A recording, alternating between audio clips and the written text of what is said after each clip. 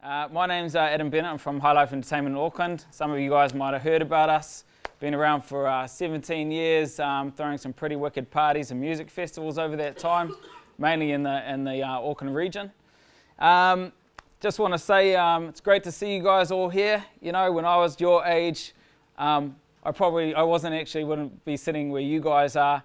I was more kind of wanting to just party and just enjoy life and out there skating and all that stuff. So it's good to see you guys kind of still doing your thing at school and getting into that entrepreneurial sort of vibe and doing what you got to do to keep shooting forward, you know.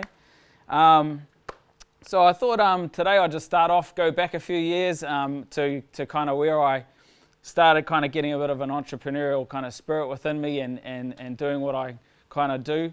You know, and that goes way back to when I was, you know, 8 years old. And back then, my granddad, he owned these amazing vineyards. And at the time, my parents didn't really give me too much, you know, you didn't get much pocket money and stuff like that. So I was like talking to my granddad, like, how can I earn some extra money? And he was like, okay, you know, how about, you know, you take some of these oranges and feijoas and stuff, and then you go and like, you know, sell them back in Takapuna, because he had the orchards up in Kumeu, and back in those days, like, Kumeu was quite far away. These days it's not, you know. But anyway, so I started selling those on the side of the road and going around and knocking on my neighbours' doors and selling them off, and he'd take his cut and I'd get mine, and then I used to get some extra change and stuff, and that used to go towards all the video games and stuff we used to play, you know. And then from that, you know, I only used to go out there every couple of months and stuff, you know, usually during school holidays or whatever, and from that, you know, I kind of was thinking, man, you know, I'm not getting enough cash fast enough, so how can I, like, you know, generate some more income while I'm on the ground here, you know. So I actually started going around knocking on my neighbours' doors and stuff that I knew had fruit trees, and started getting fruit off their trees locally, and then getting that, you know, selling their fruit, cutting them on a deal, or some of it I'd just get for free, and then, you know, go out there and sell that and just get it some extra money, you know. So I think, you know, that kind of thing, my dad was always in sales and stuff, and my mum was kind of in that zone as well, and that kind of helped push me into that kind of thing. And they just kind of encouraged me when I was young to get in these sort of activities, you know, getting a store on outside of, you know, on the street and stuff and whatever. And back in those days, there was quite a few people doing it. Now, and these days, you see a few kids and stuff like that that are doing it, but, you know, not as many, you know. From there, you know, I went to you know, went to school and stuff. I was in primary school and whatever, and then I went to, not so long after that, went to Rosmini College. See the Rosmini boys at the front row here, you know, up the front there with their Bibles, which is cool. And anyway, so I went there, but to be honest, guys, like, school wasn't my thing, man. I was a real rebel at school, you know. I just wasn't into it, and never, you know, I don't know, it was just something about me. I just wasn't into you know, the whole system, especially an all-boys school. You know, nothing wrong with that, but back then it was like hardcore Catholic, all-boys sort of thing, and it just wasn't my vibe, you know. And we, back in those days at Rossi, I used to, the whole time I was kind of a little bit of a class clown, disruptive and stuff, and, you know, more into just, you know, socializing rather than learning, you know. And what happened was, you know, I started just getting up to mischief within school. I went there for Form 1, 2, and 3, and we had these card systems back then, you know. And if you had a blue card, it meant you were doing really, you get a card at the end of each week. You'd have a blue card. Do you guys have that system now? You still got it. They bring it back. I heard they got rid of it. Now they brought it back. Oh my God. So we had a blue card. If you were a really good like student, you get a blue card each week. And if you were just like, all right, and you hadn't gotten into much trouble or anything, but you hadn't been like, you know, the teacher's pet, you know, you get a white card, you know. But if you'd like got 2 crosses, you'd get a red card. And I'm telling you, man, after like a year or 2 at that school, I had enough red cards to wallpaper my bedroom, you know. And so like, and at the time, and you know, I don't know how you guys relate to it, but it does put pressure on you, because like, I remember the weeks, so I was like, okay, I'm really going to try and give it a good shot. But if you just slipped up a little bit, man, you get that X. They were giving X's to me like no tomorrow. And then you get the red card, and I'd be like, oh man, you know. But anyway, so I think, like, you know, school there didn't really work out for me, and it was coming into Form 3, and I think from memory, I got exited from that school over some fireworks in a classroom or something like that. You know, with a German teacher I didn't really like at the time. It was funny when I did it, but, you know, looking back, there was probably a few health and safety things there that I should have probably thought about. Then I went to Takapuna Grammar, And that was in like beginning of third form when I started there, and I was like, man, this is cool, because Taka Grammar had like boys and girls and had a way more social atmosphere, and and probably a little bit too social, but I was just like still not into the zone of learning. Like in school, it just wasn't for me. I definitely think it's for a lot of people. Some people, if you want to be a lawyer, a doctor, or certain things, you got to go through the system and go that way and whatever, and get your your education. But for me, it just didn't. I just couldn't get there. And because I was a class clown and stuff, some of the teachers, instead of putting time into helping me, they were just kind of like, shoving me away and stuff, and they're like, you're not going to be anything, and blah blah blah and all this. So anyway, early fifth form, before school C, I left school. I was like, this isn't for me.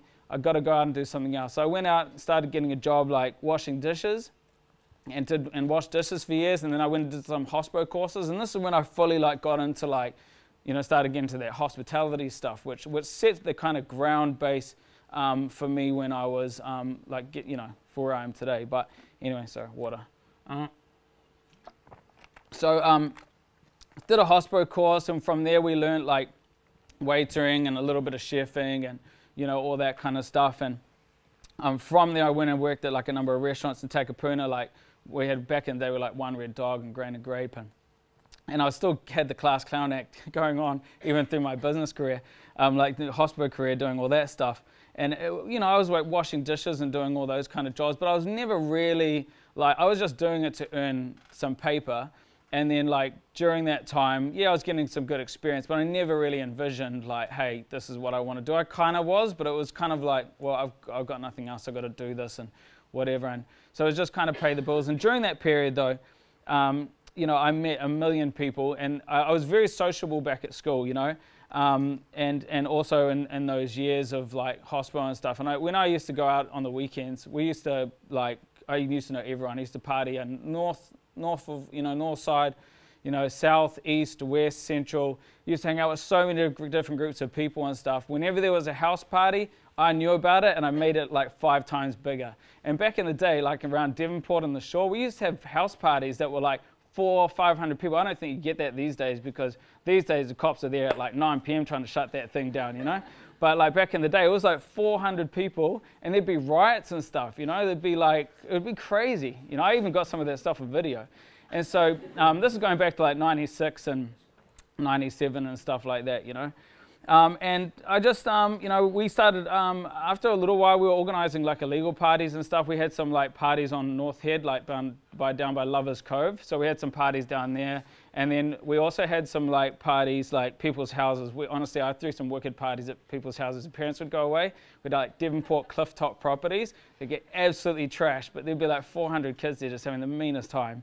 And back in those days, it was like wicked. We had Tupac playing, and it was sick, But anyway, from that, we actually hired out a school, like a hall down Bayswater Ave, and that was the first time I kind of even looked at like getting into like selling tickets to a party. And we had some local bands there and stuff, and we had like 400 people turned up, and that was the first kind of gig I did. And I think that was not really like a gig, but it was, just a local thing. And I think that was in 97 or something like that, Anyway, so moving on from there, where did we go from there? We went to, okay, so I started kind of like, I was always like so social. I hung out with heaps of good cats, anything from like really good people and, Christians and skaters and gangsters and you name it, all different kinds of people. I just knew everyone. But there was a period where I was starting to go down the wrong track and hang out with the wrong crowd. And I started I was partying hard and just getting into that zone and just getting up to mischief, and had a few brushes with the law and stuff, and like, just stupid things, like we kicked in 50 letterboxes one night, and another time we did, a liquor ban, we got busted for drinking, in liquor ban areas, and just things like that, but it started mounting up, and it got to the point where there were certain things happening around me and certain people, and this guy I know, he actually used to be like a really, really good dude, and he was in my form class at school, and I was actually the class clown, and he was like quite a A-grade student, but he was hanging out with another crowd that was actually, pretty bad. I was actually with just an okay crowd, but he started hanging out with a bad crowd, and he ended up, when we started getting into our early 20s, like around the age of 20, he went missing.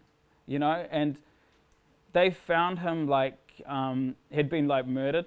And I was thinking to myself then when that happened, that was a turning point in my life when I was like, man, you know what? I was the class clown. Like, that could have been me, you know, like. So I really decided, I was like, you know what? I'm turning my life around. I don't want to be around any of the stuff that's leading in that direction.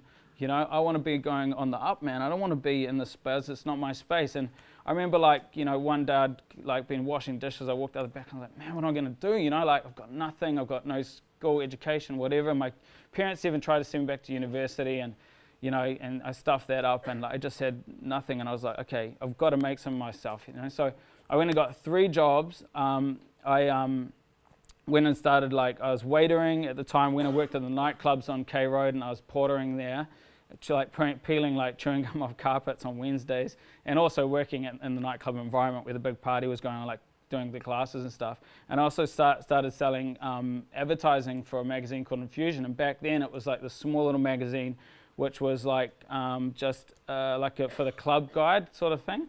And so at that time, you know, I was like, okay, I want to elevate, and then like this job came up in the paper. I actually had my 21st, by the way. I put on my 21st birthday party at the power station. We had like 1,500 people turn up, which was pretty epic. And then I actually had another party in Devonport afterwards, but I won't go into that. But then what happened was this ad came up at Pulp magazine. Now Pulp magazine back in the day, it doesn't exist anymore, but it used to be like Remix magazine, but a bit more funkier and a bit more surfy and skatey. There was a job that came up in the newspaper, and so I got my friend that ran Infusion magazine to like give me like an overinflated reference so I could get in and get this job. And I went and saw the recruitment lady and gave her like my kind of spiel and whatever, and she was like, look, I think you're a rusty diamond, but I think you've got potential. And so, you know, let's get you into this. So I dropped the 3 jobs, went and started working at Pulp magazine, and like started doing that full time. And like this was back in like 2000 and beginning of 2002. And so back then, I actually didn't even know how to use Excel when I started doing that job. I really tin-assed it. Like when I jumped in there, I was like a fish out of water. And I was like, okay, I got this job. I'm sitting here, whatever. So for the first like year, I actually cracked it. They had a mini magazine. I sold out every single issue with all the advertising, and everything was cranking. At the end of 2002, I'd only been there a year. At the end of 2002, my mate that used to own Infusion was like, oh, why don't we do a joint Pulp magazine and Infusion magazine Christmas party? So I was like, oh yeah, cool, I know a few people, I can bring them along. We did a Christmas party, you know. It was packed, and he was like, man, you should get into promoting. He was like, oh man, you know, we just made like this much money off the door. Do you want half? And I was like, nah, man, like, you know, I'm doing this on behalf of the company, so I don't want to like take cash. That's not my thing. I want to, you know, I was just in that real zone that I wanted to make sure I do everything straight and narrow from, you know, moving forward. So then after that, early the following year, 2000, I think it was, or maybe later, 2002, I can't remember because it's going back like 17 years now or something, but he was like, man, you should get into doing some parties. So I was like, cool. So started doing these parties. There was a wicked venue we used to have back in the day called Coast Bar, and it was actually like just over in the viaduct on top of one of the buildings there, this big 360 venue that could hold like about 1,000 people. And it was wicked, and we did our first party there, and we had like a turnout of 2,000 people on our first event, and it was just absolutely packed. And then after that, we did another one at Central, and we just started doing all these parties through end of 2002 and 2003 that were really big. And at the time, like the guy from all the Pulp magazine advertisers saw our parties, and they were like, wow, like Sony Ericsson mobile phones, I don't even think they exist anymore. But they were like, well, we're going to sponsor your stuff, you know. And so the owner of Pulp came to me after like 3 months or something, or 6 months or something, and said, look, you've done some great work for us, but this is becoming a conflict of interest because our advertisers now want to sponsor your events and stuff. And so he was like, you can either stay working for us on 35 grand a year and very, very small bonuses, or, you know, you can leave. And I was like, at the time I was like, man, I just put so much work into your business and really passionate about this. I want to stay, but I want to do things. I had to make the choice then to like, you know, do I stay here or do I go? So I decided like, you know what, I'm going to go and give this a shot. And at the time, you know, people were like, nah, man, stay, you know, da-da-da. And then others were like, go. And I was like, nah, I've got to give this a shot, you know. So I went out there, dropped that thing, went and started my own business. I think I only had like $500 at the time, like, you know, because, you know, back then the parties were big parties, but we weren't earning that much money off them because we didn't have a business mind then. It was just like, let's party. So what we did was we started doing the parties, and I moved away. I started my own street magazine called Scene Magazine, and back then it was this really good, it evolved. You know, I think we did like 2 years of it. We were interviewing like G Unit and Exhibit and like, you know, all these different hip hop artists. We had fashion shoots in it, but it was a free mag, and it didn't really make that much money. And we were doing wicked parties and stuff through the club scene, and over a 2-year period, I was like, man, you know, selling out everything, you know. It got to the stage where I started partying quite a bit during the parties, and our revenue wasn't going that well, and we were all drinking and stuff, and then we started having issues within our events and stuff, and I thought I was invincible because I was making all this cash, and, you know, I just knew all these people, and then I decided I was going to do this thing out Trust Stadium called the Super Jam, and it was a combination of like, you know, hip hop. We brought down like a big rap artist. We had like street ball, we had lowrider cars and kickboxing and all this other stuff, and I thought, hey man, this is a really wicked idea and whatever. But little did I know that, you know, people weren't going to get it like it was in my head, and not everything that I touched would turn to gold. And then on that event, this is 2005, I'd lost $90,000. So looking back, it's probably the best $90,000 I've ever spent, because it taught me a lot, and I really, you know, learned a lot from that, more than I ever learned in my life from going to university or anything else. And then from that loss, I looked at all the different things that I did wrong, you know. And not long before that, I actually bought my first property. So at the time of losing that 90 grand, I was like, oh shit, I'm really like, you know. So I worked my absolute ass off, and within 11 months managed to pay the money back to everyone. And people were drilling me at the time. I remember because I was a new promoter then, so people were trying to drag me down. You know, some of these guys just hated that I was like coming up in the game as a new promoter. And when I lost that 90 grand, there were people that they must have been going, yes, this is the end of him. You know, get him out of the industry, you know, because people are like, when it comes to like business, a lot of people out there want to tear you down when you're on the come up, you know. But anyway, look, I fought through it. You know, I had the creditors on my case, people giving me grief. Some understood, some were like, you know what, that's cool, pay it off over time. Others were like, well, my money, da-da-da. I'm like, look, I'm going to give it to you, you know. My granddad always said, he was like, you know what, your name's important, man. Like, make sure you pay back every single cent, you communicate, because, you know, you can never get your name back once it's been run through the mud, you know. So I stuck to that, and I made sure that I just paid back everyone back with interest, you know. I had to make sacrifices. I like moved back into my parents' house. You know, at the time I had like, you know, girlfriend and stuff, so it was pretty hard. Like, we had to move back in to get together and stuff and thing, but you have to like eat your humble pie when you take your losses. I turned my property into an office, rented that out to get some income from that, and just, you know, we worked hard. Had to make the call, you know, you know, back then I was like, okay, cool, you know, it's time to, we need to like turn this stuff into business. You know, there's an opportunity here, I've got nothing else, I've got to make this work. So I dropped all the partying, you know, really sharpened up our gigs, really focused on how we think. Had to drop some staff, you know, some staff that were just partying and just losing us money and doing stupid things in our events. Just had to get rid of this whole party within a party nature and turn it into a promoter journey of us actually creating professional events, you know. What do we do from then? We went to, okay, so I think it was in 2006, so we dropped the magazine. We started focusing on going into bigger events. We started our own brands. One thing I saw at the time where a lot of people were buying international brands like Slinky and Summer Days, and they were bringing them down to New Zealand. They were controlled by the UK and Australians, and they'd put all this hard work in, but it would be the, you know, but the Australians could easily just take that brand off you and pass it to another promoter, and you'd be like, man, you've just put all this work in your brand. So I've always believed in creating your own brands. Don't buy like someone else's brand, or this is just me. Other people might be able to do things differently. They go out and, you know, license brands all the time, whatever. But for me, I always wanted to make sure that I was in control of my own brand. So I created our own dance party brands and events brand. We had one called Sounds of Summer, which lasted like over 12 years or something, and that was down in Devonport Waterfront at the Masonic. It was wicked. They've just turned that, recently just turned the car park into apartments, but we used to get like 2,000 down there. Started High Life New Year's Eve. We started that at Stony Ridge Vineyard. That was our first big event. We've been doing parties and business with Stony Ridge for 16 years now, or yeah, thereabouts, I think. maybe 15. And then we had another number of other ones over the years as well. And as time's gone on, we've dropped some of those brands because I felt like they'd come to the end of their run, and we've started other ones, and we've innovated to keep up with the game. Because if you keep putting out the same shit, people are going to get sick of it, you know? So you always got to innovate, you know? And sometimes it's hard to let go, but you got to let go so you can like change course, strategize, and, you know, keep doing your thing. So we started doing these really wicked parties everywhere.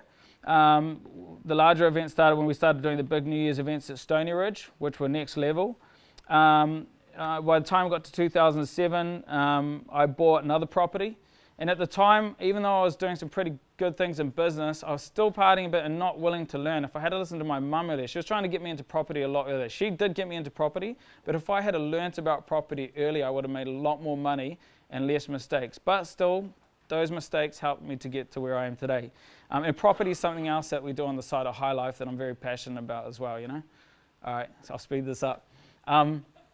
Anyway, so from there we got to 2000. Okay, so the GFC hit 2008, but during the GFC we did 2 of our biggest years. We'd gone from earning like, you know, I think profit-wise, I think we're earning like 160K a year to 700,000 per year over those years. That was our profits, you know, after all expenses. From that, we maintained consistency of our profit. We had to make moves in the game. 2011, we had a really tricky year in business where we had to face a lot of competition in the market. So we changed from an act-based model where we were trying to get all the big artists and stuff to an experience-based model where we didn't have to rely on big acts to pull the crowds. And we went for quality, not quantity, and that's like solidified us in the market today and our reputation on where we are. We've got age limits on our events from R20 to R22, dress codes, you know, we pull a really nice, good, older vibed market, and we do most of the top venues around Auckland at the moment. From there, we've you know, navigated the business through to today. Right now, we're transitioning. We're looking to drop some of our smaller parties and just focus on these big experiential-based festivals like the Takapuna Food and Wine that you've seen. Also bring out an amazing outdoor New Year's event this year again. And then we've got a couple of other wicked experiences that we're doing as well. But for us, instead of like trying to do everything, we're just like, you know, you want to do like 3 or 4 things incredibly well and generate as much income out of them as you can, especially in a busy market and blah, blah, blah. How's my timing going? Yeah, where are we at now? Oh, 2 minutes left? Okay, so that's kind of things in a nutshell. Any questions? Well, you know what? I just used all the negative stuff that was holding me back to like drive me, you know, to do better, you know, because there was a lot of doubters out there. I had a lot of haters and stuff on my journey, because when I was like, you know, and also just everything that, you know, people were like, you're not going to be able to do this or thing, I just used every kind of thing I could to just drive myself forward, you know. And I just take inspiration from a lot of the stuff around me as well, like everything out there, to try and bring some really wicked things into this game. So yeah, but you know, yeah, man. How did you grow your events over time? Like, how did you make them large over time? So we built up our we built up our brand over that time and reputation. We gathered like databases and stuff like that. We made sure that we maintained the quality, you know, people's experience, and it was word of mouth and people having a wicked time that kept gathering the momentum for our events. And it got to a point where we'd be selling out every single event. We had years everything was selling out. You know, most of our stuff still does sell out, apart from when we have to transition to new things and build up a new brand. But yeah, if you give people a really awesome experience, you tick all the boxes, you've got enough toilets, you know, you've got enough security, you aren't fights everywhere, you don't have idiots, you know, getting real drunk and wasted, causing trouble, whatever, you know, all these different factors come into it. Plus we do awesome productions and we bring in an international flavor. We do stuff that's on our events that's a lot different. So and we also have this motto of putting the people before the profits, you know.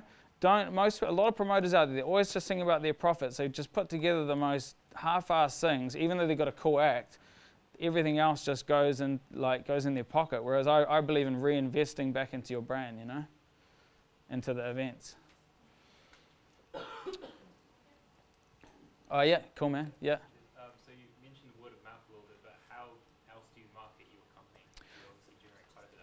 Yeah, so we market our company through, we've got quite a sizable email database, but our key thing these days is social media.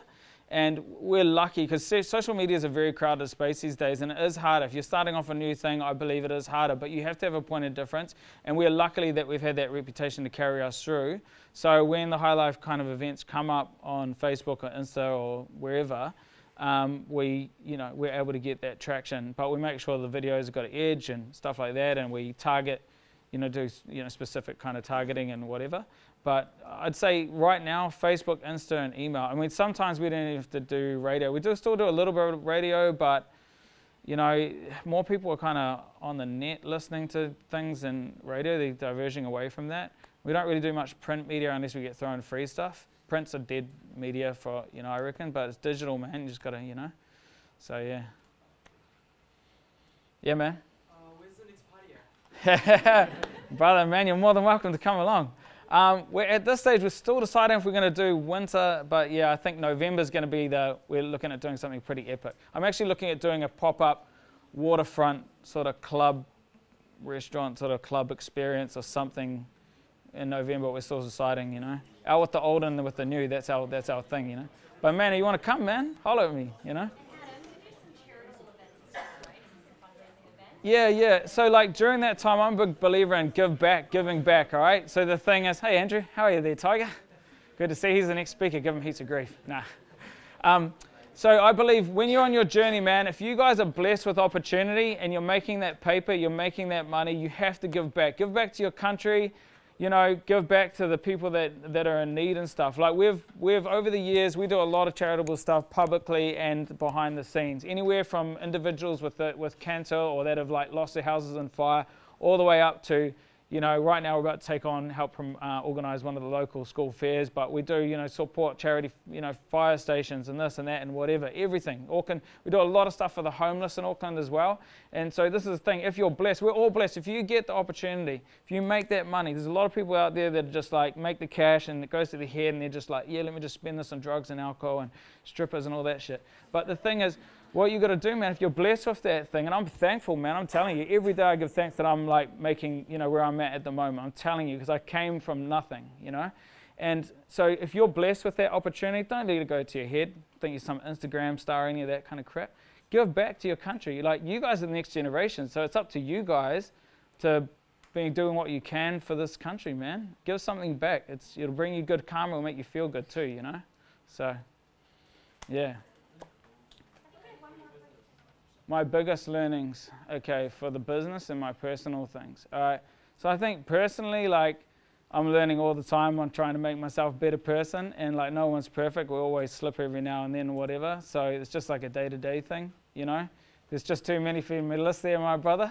But yeah, I don't know. Punctuality was a big one. Managed to make it today.